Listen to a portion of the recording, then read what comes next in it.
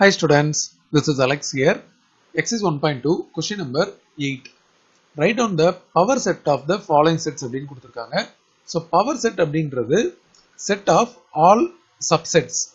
இப்போ இந்த set A ல வந்து ரெண்டு எலிமெண்ட்ஸ் இருக்கு. A and B இருக்கு. So நம்ம subdivision 1 அப்படினு போட்டுக்கலாம். இப்போ இதல பாத்தீங்கன்னா first எந்த எலிமெண்ட்டையும் எடுத்துக்க கூடாது. இது வந்து ஒரு subset. அது ஒரு எலிமெண்ட் மட்டும் எடுத்துக்கணும். So நான் A எடுத்துர்க்கேன். மறுபடியும் B எடுத்துர்க்கேன். அடுத்தது ரெண்டு எலிமெண்ட்டையும் எடுக்கணும். சோ இது எல்லாமே வந்து சப்செட்ஸ்.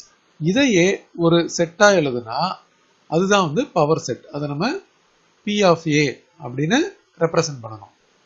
அடுத்தது சப்டிவிஷன் 2. இதுல மூணு எலிமெண்ட்ஸ் இருக்கு. சோ P of B அப்படின்னு போட்டோம்னா நம்ம இதோட சப்செட்ஸ் எழுத போறோம். சோ ஃபர்ஸ்ட் எந்த எலிமெண்ட்டுமே எடுத்துக்க மாட்டோம். ஒரு நல் செட். அதுக்கு அடுத்தது ஒரு எலிமெண்ட் எடுத்துப்போம். ஒன்னு எடுக்கும் போதே நமக்கு ஃபர்ஸ்ட் எலிமெண்ட் எடுத்துக்கலாம், செகண்ட் எடுத்துக்கலாம், அதுக்கப்புறம் தேர்ட் எடுத்துக்கலாம்.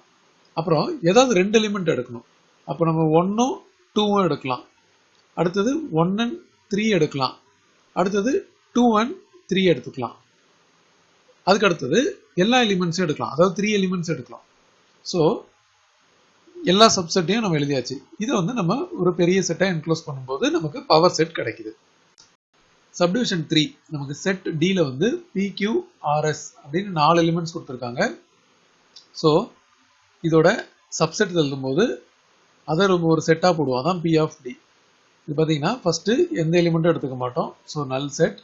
அதுக்கப்புறம் ஒரு எலிமெண்ட் மட்டும் எடுக்கணும். சோ எலிமெண்ட் P எடுத்தாச்சு.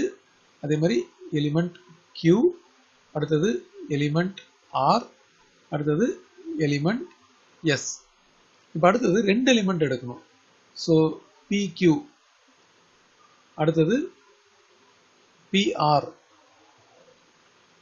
அடுத்தது PS,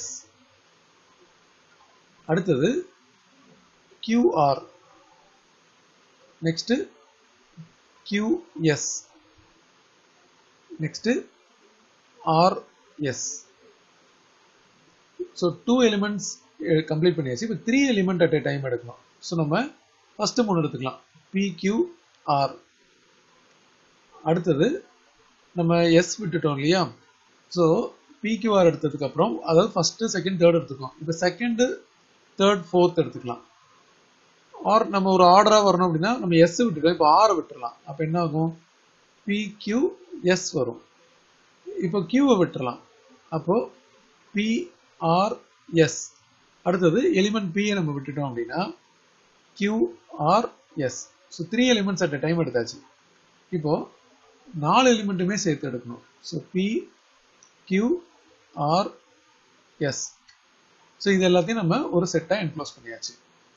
fourth subdivision set E வந்து நல் செட் அப்படின்னு கொடுத்துருக்காங்க. அதுல எந்த எலிமெண்ட்டுமே இல்லை. ஸோ இதோட சப்செட் வந்து நம்ம பவர் செட்டா எழுதும்போது ஸோ எந்த எலிமெண்ட்டுமே எடுக்காம ஒரு செட் வரும் இல்லையா? அது வந்து ஒரு எலிமெண்டா வரும். ஸோ அதை வந்து நம்ம செட் பிராக்கெட்ல இன்க்ளூஸ் பண்ணியாச்சு. ஸோ இதுதான் வந்து இந்த செட் E யோட பவர் செட்.